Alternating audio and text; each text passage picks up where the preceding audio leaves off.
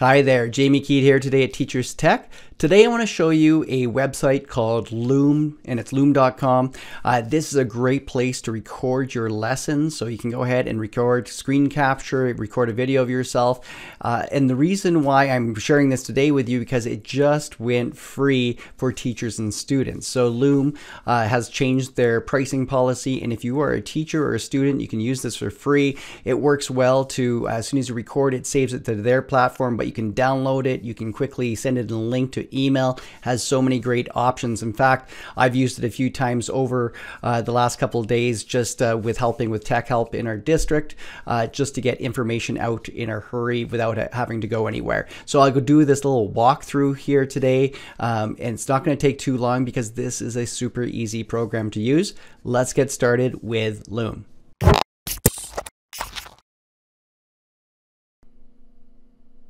I just wanted to point out that if you're an educator or a student, this is going to be free forever. This is just not a temporary thing.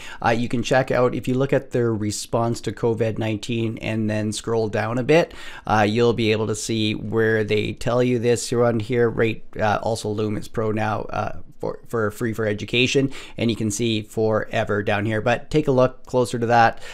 If you're signing up, you can go to your pricing, and then free for teachers, and it will give you a little bit more information how the process works for this, but I'll let you go through that.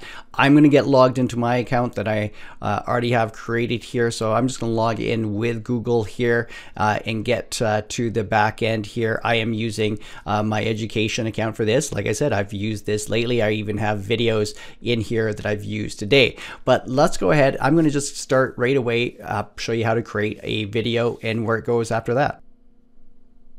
So before I just jump in and create a new video, you can see you can have some organization here to new folder. We have some options of how to use Loom here, but you're going to be flying with this right away.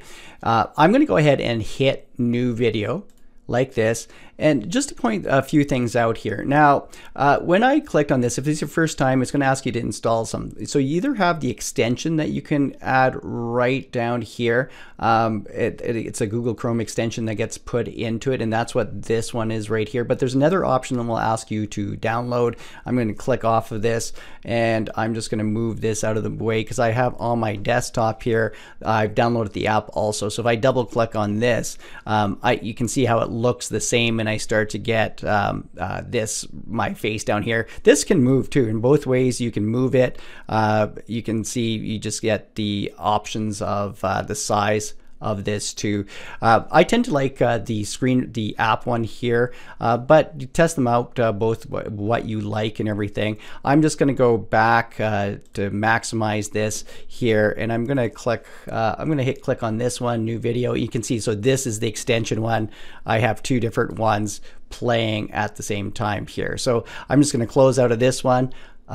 Some options you can see right away. You can go to screen cam, which is both what I showed you before, and like I said, you can change the size of this to get a different size. You can move this around to adjust it anywhere on the screen. I kind of like the round circle effect there. You could do screen only if you just want to go with a picture, or cam only also. So you have these different options quickly that you can pick. So you go from full desktop, current tab, microphone, audio. You can see I'm using the Logitech Brio. You could drop down, select different ones. My line in here for my audio. The flip camera is, so if you wanted to look from the other way now, because when you're looking at the screen, if it's reversed, you might want to, it might look better for you to flip it in order to kind of imitate if you're looking the same way for the viewer too, but that's up to you. Again, some more options. I'm going to go ahead and just hit start recording here, and what's being recorded will count down. I'll pick I'm going to just stick in Zoom. This is my window. This is my other messy desktop where I throw everything. I'm going to go ahead, pick share. And right now it's counting down and it's recording. The stop is right here. I'm going to click this when I'm done. But if I go through and click on things, I'm going to go ahead and stop it right away. I could cancel my recording here. I could pause it and then finish the recording here also. But I'm just going to hit stop sharing. So this is all done. And it's already, it only takes, this is a short one, so a few seconds right inside Zoom here. And then I have a lot of options I can use right here. I can even download it. So if you wanted to have that on your desktop and share it a different way, upload it maybe to YouTube, you could do that. You could duplicate this, you could trash it, and I could quickly share this. So Gmail, Facebook, just click on this one, move to a folder, organizing it. What I tend to do a lot of times, I'll copy this link right through here, and then I'll just open up an email, paste in, write a message, and send it to the person. And there's invite people to this, and I can even protect it by adding a password. I'll just click on this. It's recording. The stop is right here. I'm going to click this. So you can see there's what I just recorded when I was using it. And then there's all these other settings that you can use right in through here. And these are great settings to have. I'll just show you really quickly what some of them do. You can kind of go through and you can see how you have comments, notification, and everything on. I'm not going to go through that one as much, but they have a trim feature in here. So maybe there's something that you want to trim out of this one.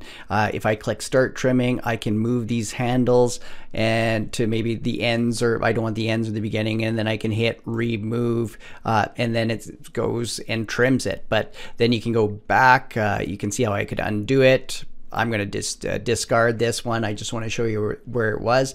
A call to action. Do you want something? Do you want a button at some point where you tell them to click on something, and maybe you're showing a website?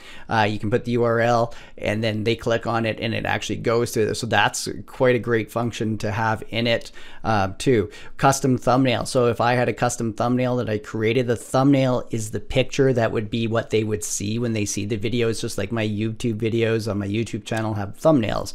You could create it. If I click custom thumbnails, it tells you the size, what you should create it, and then you can go browse for that image and put it in. So you can make your videos look really professional on this one.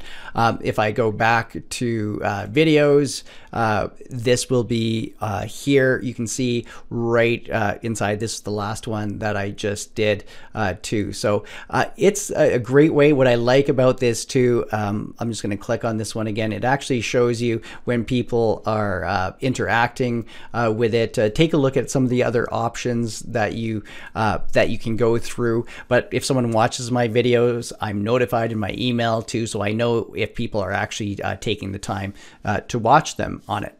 Anyways, I hope you liked this.